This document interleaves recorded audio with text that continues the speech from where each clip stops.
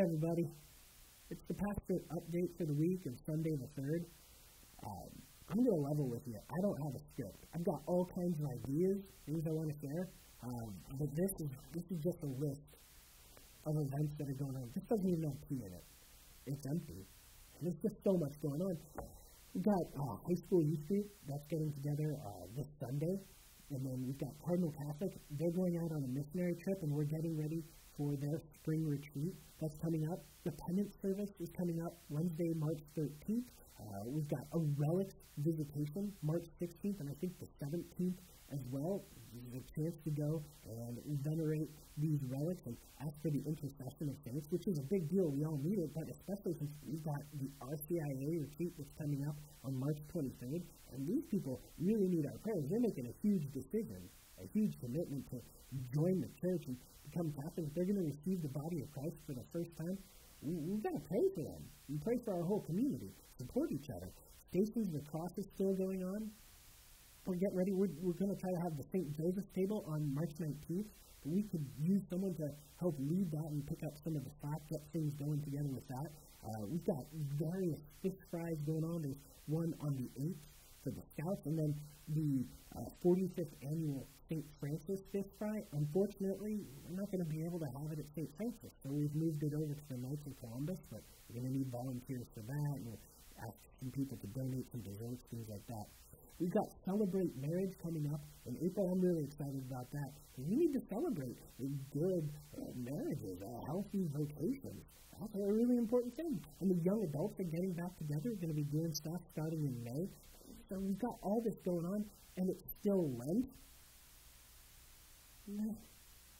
There's all kinds of stuff I wanted to do. What with all our friends, Horatio Eustace Moose and Cornelius Orendahl Brown, fine, I wanted them to come in, but they were all too busy trying to get this stuff ready. And who's going to tell you about St. Philemon the actor? That's right, so St. Philemon the actor, he went and he was evangelizing. This was back in the 6th century or thereabouts. He had a deacon with him, Apollonius. They're out evangelizing, and they're supposed to make a sacrifice to a Roman god. Well, they're not going to make a sacrifice to a Roman god. They're Christians. They said no. So they're going to get tortured, right? And St. Philemon,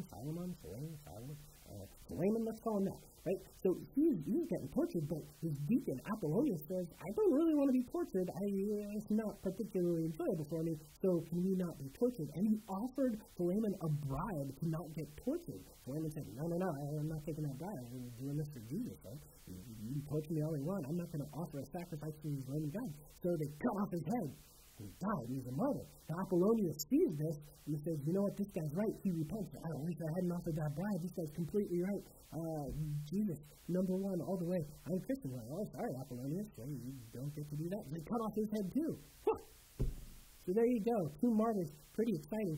I nearly talked about, I think it's St. Paul the Simple. This guy who's just a carpenter leading his life, and all of a sudden his wife up and cheats on him, and he leaves, and this guy says, well, you know what, I'm going to go be a hermit. So he goes to be a hermit, but then I think it's St. Anthony says, no, you're not fit to be a hermit. He says, okay, but I'm going to be here. And so he just hangs around, and he just does whatever he is told. It's just a very simple life.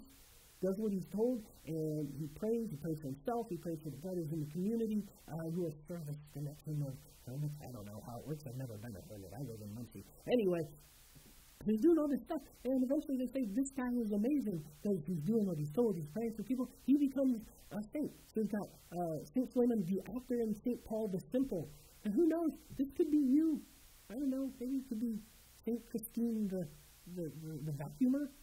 I don't know. Maybe it'd be St. Andrew the puppeteer. Who knows? I don't know. But that could be us. So anyway, a whole bunch of stuff that I was going to do, but instead, I think I need to take about 10, 15 minutes.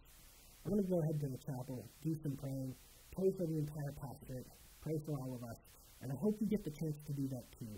Take 4 minutes, 5 minutes, pray for all the stuff that's going on, because it's busy times, right? So anyway, God bless you all. Read the bulletin, check out the website.